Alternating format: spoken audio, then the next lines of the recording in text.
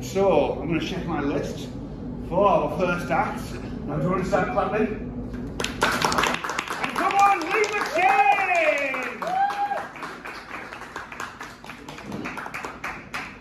Right, I'm getting over a cold. I was expecting a mic, so I don't have to do this with my voice. But anyway, life, it's shit. I've been enjoying myself. Just come back from America, and it was pretty damn good. I've always wanted to go there. I went to New York.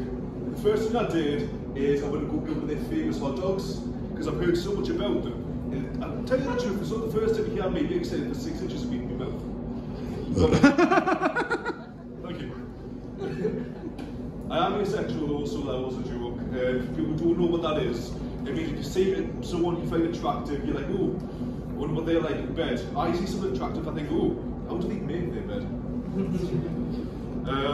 But yeah, life has been pretty shit recently. I got fired from my job.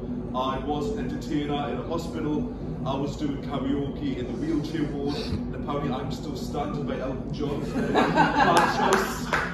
The same reason why I got sacked as a funeral singer is because for cremation, apparently Burn and Love got some complaints. And I did work in a care home after that. Similar issue, apparently What's My Name is not good to sing for the dementia patients. You might be asking what's wrong with you. I honestly don't know. Freddy Krueger came into my dreams last week and apparently he's tried to commit suicide, so... I'm in a Catholic school, so maybe that's got some doing with it. Anybody else go to school where there was lots of rumours going around? And I mean, like pretty damn, I'll tell you some rumours I went around because honestly, too good not to share. Apparently the first one, apparently the sixth former when she was a kid, don't know how old, I have to think back to it was year 8, apparently she found a man's cigarettes, and apparently she took the cigarettes and put them inside her. And she couldn't get 2 out. And apparently the mother, finding this out, instead of taking her to the hospital, tried to go in and get them herself. Again, I can't confirm or deny, just one of those rumours go around. And it seemed each year there was a rumour, apart from year 7. Apparently the year 7s were off for that, even though year 7s are maniacs. Like, I don't remember being bad as year 7, but when I was in year 8, the year 7s got the bus turned around because they started flinging things at the driver. I mean, if you know this definition, that's up to them. The next rumour is, which one was it? Yeah, it's pretty tame. Apparently this girl got a Mars bar, similar to the first one, stuck it somewhere, and give it to her boyfriend. Now I don't know if the boyfriend knew or if he didn't. All I'm saying is, oh god. Best one though, person I went to army cadets with. Apparently, because again, rumours, he apparently fingered a cat.